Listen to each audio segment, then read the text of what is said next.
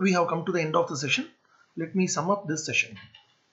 Connect all franking machine to internet daily if possible or more frequently. Only then RV document will get posted in SAP. You have to connect all RMF machines to internet on 4th and 5th of every month to get the RMFM figures in accounting month itself. If you do not connect on 5th of every month, the transaction done by the RMFM customer on last working day will reflect on subsequent month.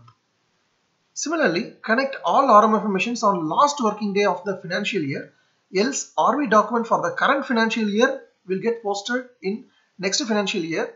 Then this will create problem with DPA.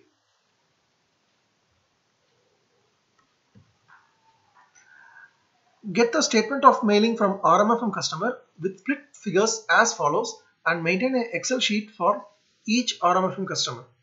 When a RMFM customer posts article at post office, in addition to getting statement of mailing, you have to get the split up figures in the following format. Number of registered articles, postage on registered articles. Number of speed post articles, postage on speed post articles. Number of ordinary articles and postage on ordinary articles. The total figure should tally with your statement of mailing. At the end of the day, make a voucher posting for franked ordinary articles. This is possible only if you collect the split up figures from the customer, as we have discussed in the previous screen.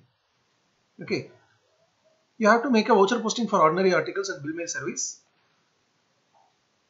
as follows: 40 PRC RMFM and 50 PRC postage realized in cash for ordinary articles or PRC business post as per the direction what you receive from your division. In our division, in 2019, we posted PRC RMFM and 50 PRC business post. But last financial year, we changed it to PRC postage realized in cash for ordinary articles. It is up to your division head. If daily voucher posting is not possible, at least complete it by the end of accounting month. That is, you complete it before 5th of every month.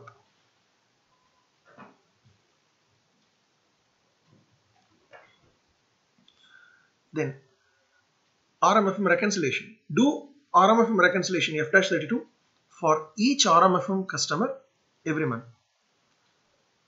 You can have effective monitoring on the descending meter of the customer by comparing FBL51 with SOM presented by the customer. So RMFM reconciliation is very important for DPA. Only then DOP balance sheet will appear correctly. Thank you.